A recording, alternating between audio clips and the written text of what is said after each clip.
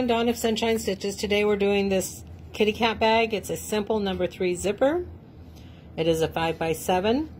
If you're using a light or soft vinyl, you will need to add an extra piece of tearaway under the design, and also add a piece of wash away over the top before you start stitching so it holds your stitches up. This is my Punk Embroidery's parlor paper. It holds stitches really well. Next I'm going to stitch with the coconut flake. Unfortunately both of these are discontinued, but she does have others that are very similar and will take the stitch as well. But again, if it's a soft vinyl, add a piece of tearaway underneath and float it, and add your wash away on top. You will need a number 3 nylon coil zipper, 1 inch wide, your front of your bag, your back of your bag, and 2 pieces of lining. You can add a wristlet if you would like. The first step is the outline. The second is to place your zipper. The bottom of your zipper is your placement line for your zipper and your lining. So I'm going to grab a zipper that's just a little longer, use this as my placement guide, and tack that in place. Okay, we just added our zipper. Now we're doing the only multitasking step in this bag, working on the back of your hoop. You can see that I marked the bottom of the zipper as the lining placement.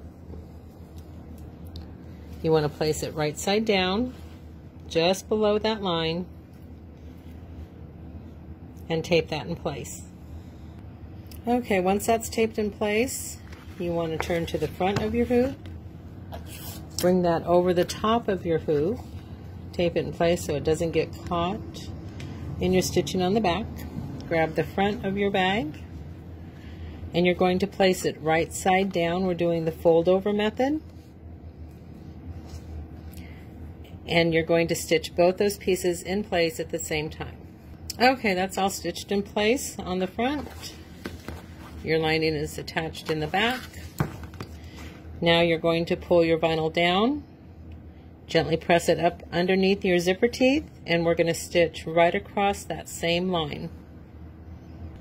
Okay, we just stitched right under our zipper, gave a nice finished edge to our vinyl under that zipper. If you're going to float an extra piece of tearaway, now is the time to add that on the back of your hoop, and I just saved my scraps and tape those in place. That's on the back of the hoop. On the front of the hoop, this is where you add your wash away to make sure your stitches stand up. Some vinyls are softer than others, and this is a thin satin stitch.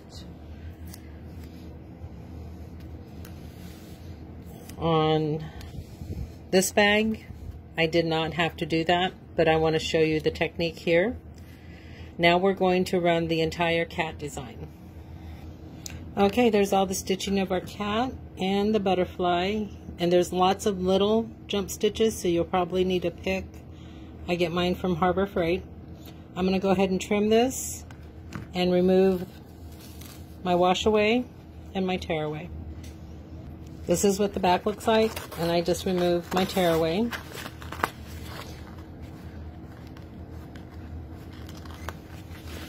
It's also time to pull our lining down. You should see the right side.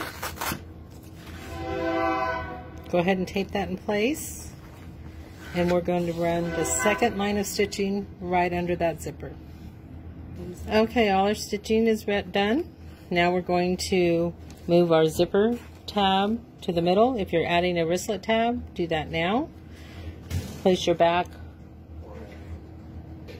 Okay, we're ready to cover the bag with our back. You want to put it right side down. Make sure you cover all of your outline. Okay, our back is attached. Now working on the back of your hoop, we're going to add our second and final piece of lining. Again, right side down, cover your entire stitching outline. Make sure you tape that in place.